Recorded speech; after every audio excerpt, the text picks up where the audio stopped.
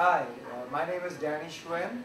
I'm the director of Xuan Wing Chun. I have been teaching in Thailand for the last 17 years privately, and I'll be opening a school with a partner in Thailand. So for those of you who don't know very much about Wing Chun, Wing Chun is a Chinese martial arts about 300 years old. And it was begun by a woman. So a lot of you think, why should I learn a woman's martial art? Very simple. Woman represents the smallest human being. So if a woman is able to fight off a man, then any man, a smaller man, should be able to fight off a larger person based on the knowledge that of this art. So to prove that, in fact, the people who have proven this to be a very effective art, people like Bruce Lee, okay, who was taught by his master Yip Man, who some of you know because of the movies. Okay. Yip Man is my great grandmaster. Okay, so I'm his third generation student.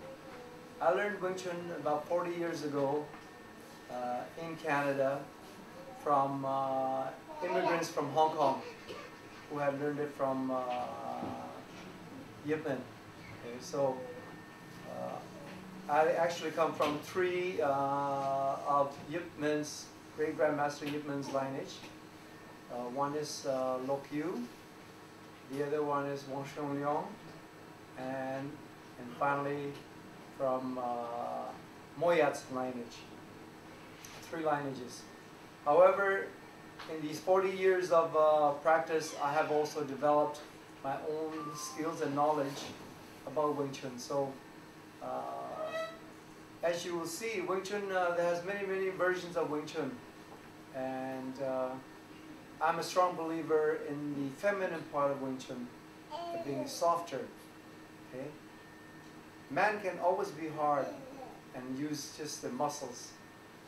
But to be unique, he has to learn how to fight in another way, which is the softer form, the yin part, the yin and yang. So yang, in life, we have opposite forces. There's a yin and a yang. So both complement each other. The whole idea of the yin and yang is to have a balance of the two. Okay? That creates harmony. It means, just like in Buddhism, the middle way. Middle way is always the best way, because you can always veer a little bit to the left, to the right, and come back to the middle again. And not always go to one extreme. So, the Wing Chun, okay, in Thailand, I like to teach in Thailand because I find that the Thai people are very well built. They're physically they adapt to sports very well, and of course in Thailand they've got Muay Thai, and it's a very good form of fighting. But if you go back far enough, I'm sure it comes from China as well. So it was Wing Chun, about 300 years old, and it's a very unique art. What makes it very special is that it cuts down a lot of movements. Many martial arts just keep adding more and more techniques and it keeps building it up. And then a person who is learning, it gets very confused. Okay. Whereas in Wing Chun, it's like a sculptor. He takes a big rock and he chips off everything till it comes into the nucleus form. That means if he chips it, then comes the shape of whatever he's designing. While some other styles are just slapping more things and just weigh it a lot. So I have a saying about Wing Chun. It has very small inventory, but lots of versatility. What I'm trying to say, it's like carrying a very small toolbox. Okay?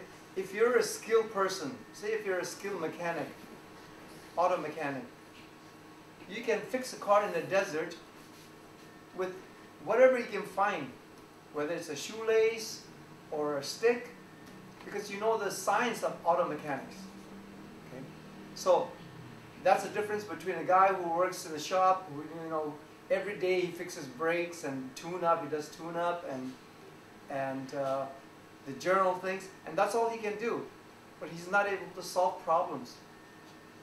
So in Wing Chun, the way I teach is for you to understand the science of fighting, the art of fighting. Not only that, it's the art of understanding the human body, human mind, and the universal laws. The universal law meaning gravity and leverage, you know, the simple mechanical things.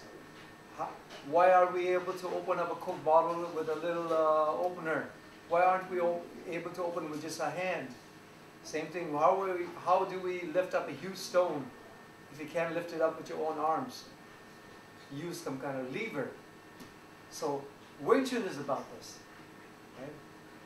So in order to, a lot of people think that, you know, in martial arts you need to be very large, you got to build yourself up, and you got to build up your speed. But in reality, you don't need these things too much. I mean, you do need it. Those are only two components of martial arts. But if everyone uses those two, and if you have one additional component, then you become superior than that person. It means you have your software, it has more function, it has more capability. So for example, instead of using, like most people, you know, whether it's boxers or Muay Thai, they punch, attack, and they defend, okay, whatever it is, or they dodge. Those are two separate entities. What if a person knows how to use both at the same time?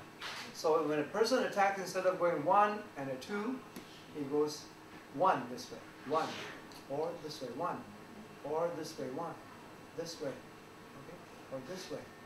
So it means the defense and the offense becomes one movement. Okay? So that eliminates time. So one step less. Okay? And to become superior, what if this person is able to use 3 limbs at the same time? Okay? As you know, nobody does that in martial arts. Okay? It's either kick or punch. Okay? So if the person comes and attacks you with 1 punch, and you answer back with 1 defense, 1 attack, and the foot at the same time. In other words, that person has to know how to use 3 limbs at the same time to defend against you. Okay? So this is the special thing about Wing Chun. There's other things that's also very important, is learning how to feel and read a person by touching. Okay? So in reality, when there's some kind of a real fight, okay, 2 people always will end up in contact, entangled. Okay? You can't. It's not like sports, in boxing or, you know, other things where you're standing around and they throw 1 punch and the other person moves and 1. It doesn't happen that way. The reality thing, if you ever seen a real fight, if you can look at an animal's fight, is go after the other person, one another, and the main objective of the animal is to take the other animal down. So, in order to learn to defend yourself, you must learn how to defend against somebody who's trying to take you down, or for you to be able to take that person down. Okay? We're, after all, animals, and animal instinct, we want to be back on the feet. Okay? So, this part, okay, Wing Chun teaches all that. Okay? It's, people are talking about mixed martial arts today, but Wing Chun is already mixed martial arts. Because it deals with opponent contacting the opponent. So it involves hitting with the hands, kicking with the legs. It involves trapping the arms, okay, doing locks, what we call grappling, and deals with taking the opponent down to the ground as well. So it's all in there. It's a very, very complete art. Not only that, it not only looks after your self-defense part, but looks after your health also. Okay? It's a very important aspect in martial arts. If you want to learn, if you're exercising to become healthy and get injured, what's the point, right? So, Wing Chun is designed with, very carefully it's designed so that you will not hurt yourself. Okay?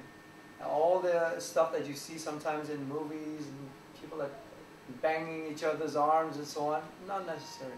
Wing Chun can be learned by children, okay, men, women, and elderly people.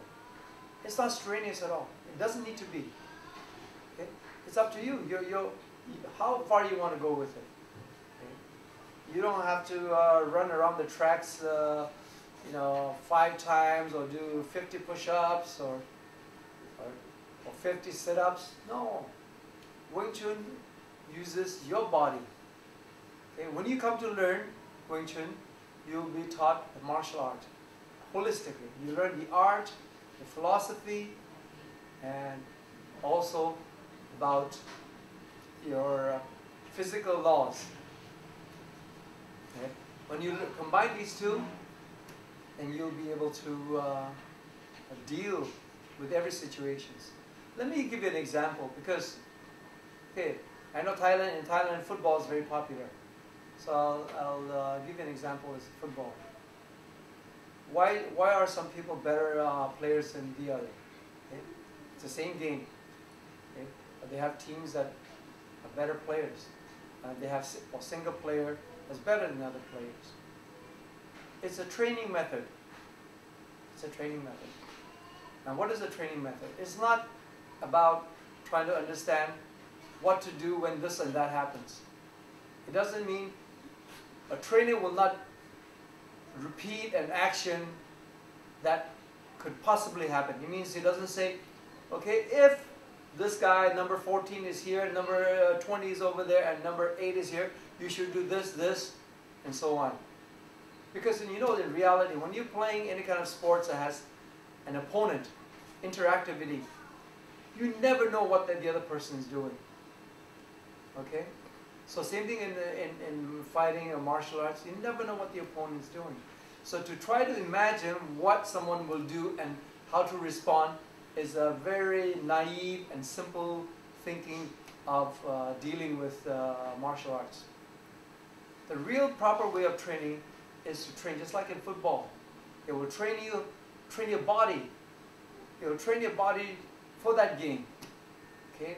You need to run, that's part of the training in running. You need to dribble the ball, that's part of the training of the dribble ball. Okay? You need to score that goal, you kick hard and straight accurately, that's what you need to train. And Wing Chun is the same. And you need to throw accurate punch, strong punch, okay? And deal with different, so your body to deal with the opponents in different situations. Okay? That's why I'm saying Wing Chun is learning how to use your body and understanding the law of physics, your limitations. Okay?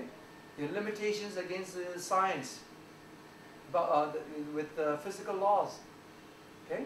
You know you can't fly, so you can run. So you're going to learn to run as fast as you can. Right? In football. You need to learn how to kick as hard as you can.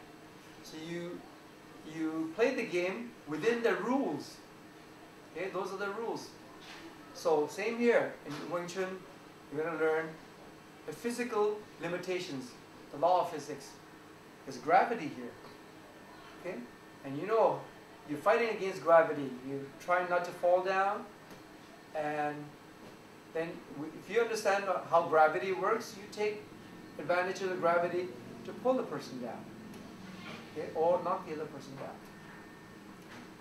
So this is the special thing about Wing Chun, and this is the way I teach. And like I said, I can teach men, women, children, all that. Just with 40 years of experience, it becomes very easy. Because it's about understanding a person's knowledge, capability. That's what teachers are. We teach, we customize to each student.